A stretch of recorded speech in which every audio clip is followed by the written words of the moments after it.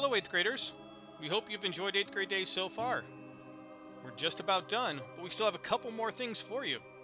Now you may be familiar with the infamous Harry Potter sorting hat that sorts students into different houses.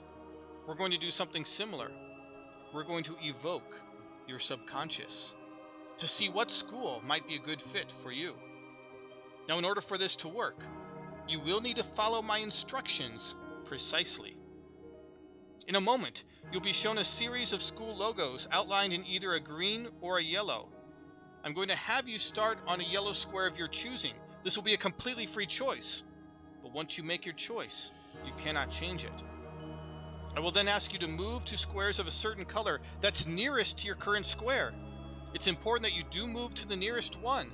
This might be 1, 2, or 3 spaces from you, but it's important that you look around first and choose the square nearest to you, as I will state in the directions. Are you ready? Let's begin. I'm going to mix up the cards and add in our logos. And I'm going to have you start by selecting any yellow square you want. In fact, it will be even easier if you put your finger on that yellow square. Just go ahead and get close to your screen and put your finger on your screen on the yellow square of your choice. Now as you go through life, there are times that you're going to feel like you're going forward and times you feel like you're going backwards. Look carefully at your yellow square that your finger is on. Look to the left and the right of it. Now move left or right to the nearest green square. This may be 1, 2, or 3 spots from where you are now, but it should be left or right from your original yellow square. Leave your finger now on this green square. Life itself is also filled with many hills and valleys, and these ups and downs will be part of your life, and they all serve their own purpose and value. It is through our ups that we are affirmed and through our downs that we learn. Look at the green square you are on. At this time, move up or down to the nearest yellow square. Again, it might be 1 or 2 spaces from where you are now, but wherever the closest yellow square is to you, up or down, is where you will move. Now, one thing you will soon discover about high school is that it will go by incredibly fast. It reminds me of a kid sliding down a slide. Sometimes you may want it to even slow down, but before you know it, the ride will be over.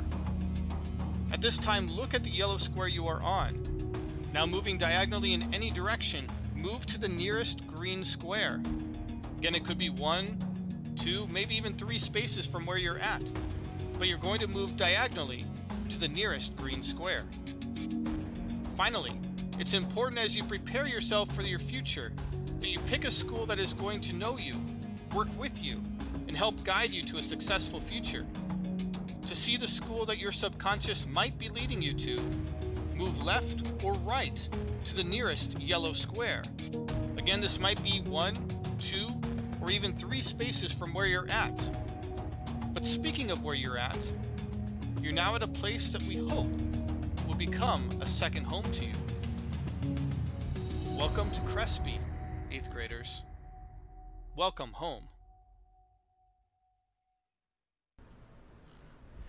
Well, Crespi Carmelite class of 2025, we are so happy that you are here with us today. From my point of view, Dr. Joyce, and all of our staff and faculty, we are thrilled you took the time to come and spend some time with us. We are hopeful that you learned a lot about Crespi, saw some of our amazing students, staff, and faculty, and we know that you will make the right choice and come to Crespi. Have a great weekend.